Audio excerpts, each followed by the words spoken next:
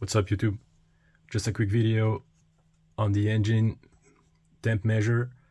I noticed that I get very different temperature measure depending on how I check the temp. Most people check the temp like this, and you will see that this is the worst way to check the engine temperature, the most inaccurate way to get the engine temperature.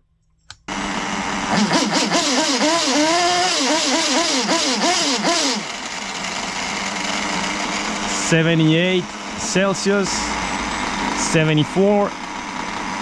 Now let's put some distance. 82. And now some angle. 101 degrees Celsius. Now in Fahrenheit. 165. Some distance. 183. And a little bit of angle. 210 degrees Fahrenheit. So be careful with this.